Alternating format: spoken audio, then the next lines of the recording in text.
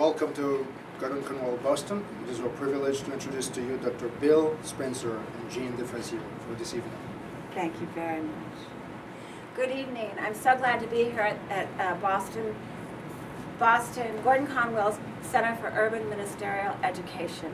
And I have 3 questions today for Dr. William Spencer, who's written a new book, Name in the Papers. My first question is, Dr. Spencer, you've written and edited 12 nonfiction books. 2 of them have been called by critics the most definitive books in their subject: Mysterium and Mystery, the clerical crime novel, and Chanting Down Babylon. The Rastafari Reader.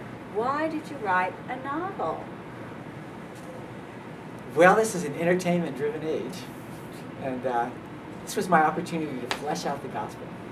After 12 examinations of different aspects, I realized that we need to contextualize things. Our lives should contextualize. And a novel is a way to create a universe in which ideas are tested out. Great. All right, my second question, Dr. Spencer, is I know you've won a lot of awards for your writing ever since you were in high school, including the Earl Barganier Award of the Popular Culture Association, a WABC Radio Award for a song you co-wrote, 10 Evangelical Press Association Awards for articles you edited, as well as others. Your latest is the Golden Halo Award for Outstanding Contribution to Fiction from the Southern California Motion Picture Council. It was a great year for both of us. Does winning so many awards make you nervous about each new book, feeling the weight of having to keep up such a high standard? Well, not really, but thank you for that gracious question. I see writing as a task of communication and enjoyment, as an extension of my teaching.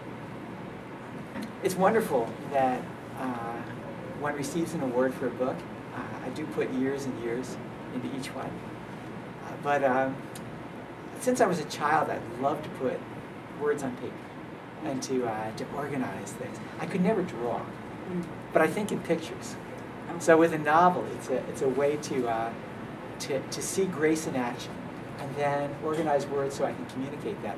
And I love my students, I love my readers, and so I try to communicate it in a more personal sense. So I don't really feel a pressure because I just enjoy it all. Thank you. And now my last question, Dr. Spencer, what do you hope people will bring away from reading your novel, Name in the Papers? Hope. Hope is really a novel about community and grace, that God runs right down through the center of our confused and messy lives.